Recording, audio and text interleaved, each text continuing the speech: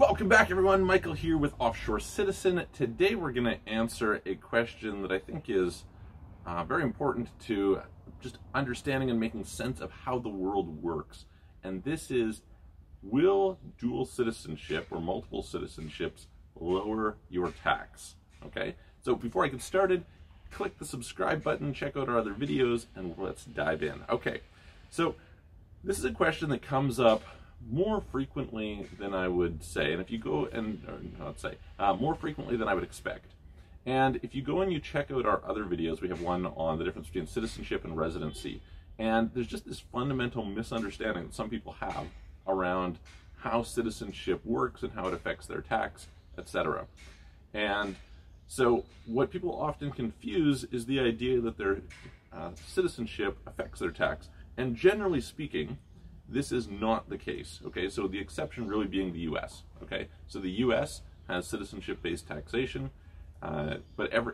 which more or less the way that I communicate it to people is I say, well, the definition of tax residency from the standpoint of the US includes if you're a citizen of the US, you're a tax resident of the US regardless of where you reside otherwise, okay? So that's kind of this basic principle here. Now, if we look at essentially any other part of the world, that is not true, okay? Now, here's the thing. What that means is that having a second citizenship can never lower your tax inherently. It can only raise your tax.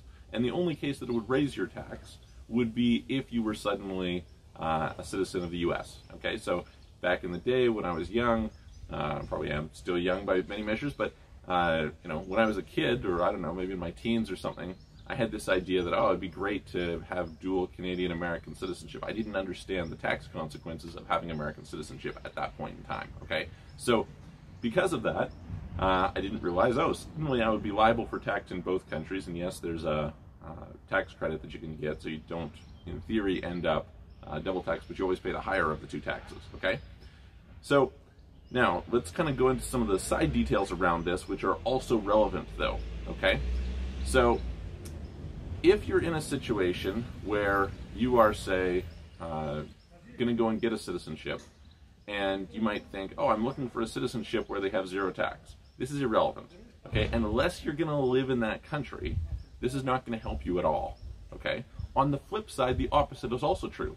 You could go and get a citizenship in a country that's not zero tax.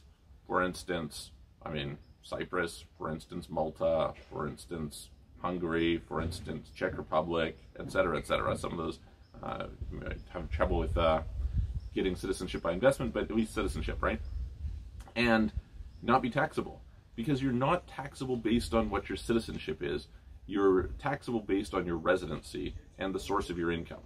So if you are, say, a Czech citizen, but you're resident in Bahamas, Bahamas has zero tax, you're paying zero tax, right? Unless you have income from sources outside of there, and then maybe they're subject to tax. But at least in Bahamas, you're not paying tax.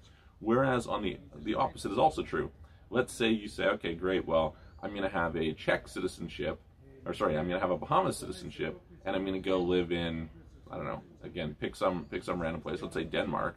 Well, you're fully taxable in Denmark. It doesn't help you at all.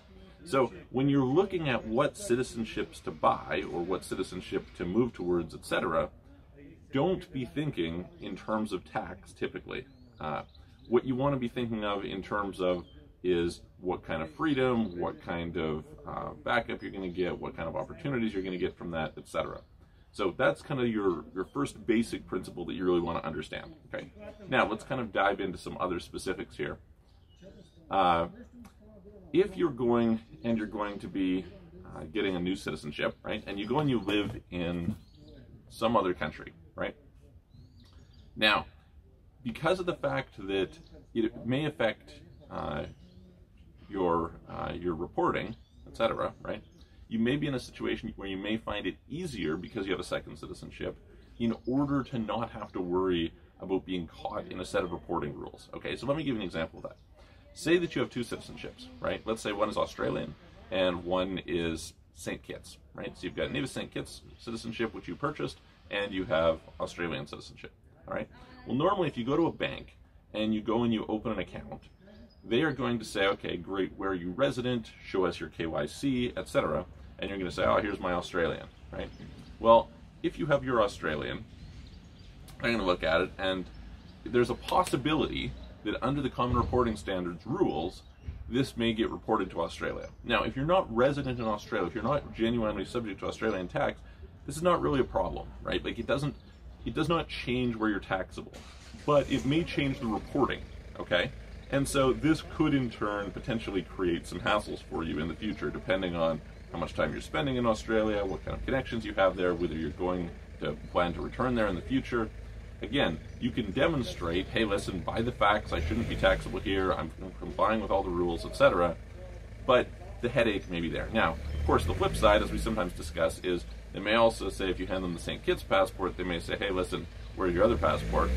Which you could say, hey, I don't have one, right? That would be a lie in that case if you had them both. But the point is, it's very common that people who have citizenships in these countries, people know that, hey, you may have bought it there. Now, to be fair, it's also true that, people give up citizenship. So it's not inherent that you suddenly are magically in some other situation. The other thing is, there's not anything inherent that says that you're going to get reported to, let's say, Australia in this example, because of the fact that you're in a situation where it's not really it's not the only piece of information they use to determine where to report. So it's just a piece to consider.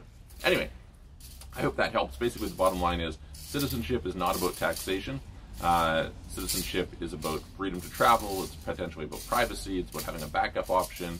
It's about having access to opportunities and services in a given country, etc. And you should decide based on those things, not based on their local tax rates. Hope that helps. Please click the subscribe button, click the like button. If you're interested, go and check out our other videos. If you'd like to book a call with me, we can do a consultation, www.clarity.fm/Michael Rosmer. It's below on the link. You can check out our websites, offshorecitizen.net, offshorecapitalist.com, and I'm going to see you guys on the next video.